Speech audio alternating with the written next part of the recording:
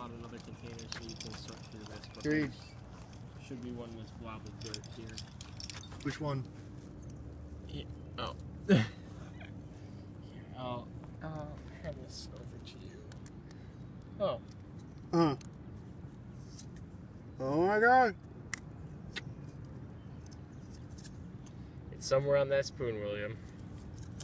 Told ya! Oh yeah! Your lifelong goal, Will. Now you can die. Lifelong goal of about a year. Yeah. We found it! We found it. I found it. Whatever. No! Paradise Lost, Will. Not yet, it isn't. Definitely go get me another container if I find another one. Oh, and speak of the devil. Just put it all in. On the other side of that leaf, Will.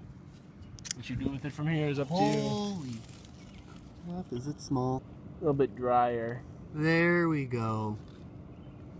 I've been searching for 2 years for one of these things. You're welcome. Kyle, I owe you... Your life and your firstborn, both of them. Well, you can have my firstborn. Yay. Teach him well. Oh my god. So the name pseudo literally means false scorpion. Or pseudo means fake, so fake scorpion. Some species... Do all of them have the venom in their claws? I don't know. Because somewhere I read it was some species, other it said all. So... I don't know. Yeah. Pseudoscorpions I love because they're so... What's the word? Cool. Cool. Well, yeah, they are cool, but they're so common, but they're so small that, you know, we barely ever see them.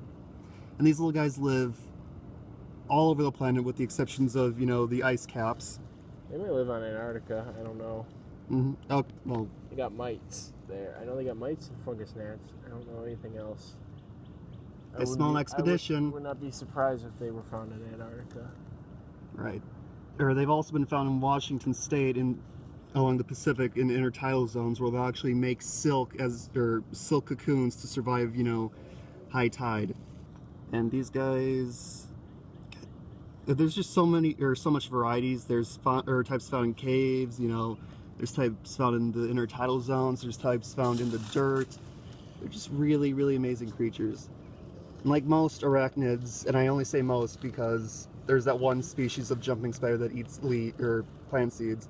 They are carnivorous, and they use those. Mom is carnivorous. Oh. They are. Yeah, I can't talk. I'm so excited.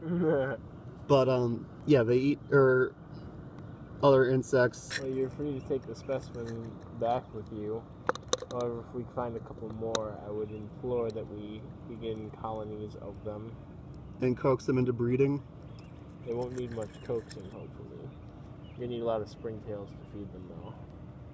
Well, you give me springtails, I give you pseudoscorpions. I give you your mom.